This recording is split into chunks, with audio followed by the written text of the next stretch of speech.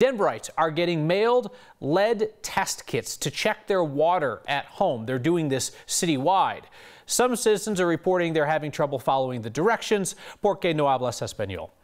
Denver Water says it was a printing error that caused some kits to come only with Spanish instructions. Customer first alerted them to this last week.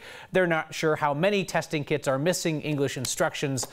Denver Water says they're looking into it. If you have a kit and you would like instructions en inglés, you can call the customer care team or visit their website to get a PDF or video instructions. Might even be fun to you can line them up side by side with the Spanish instructions and learn a few words in a new language. Come away better at the end of the day.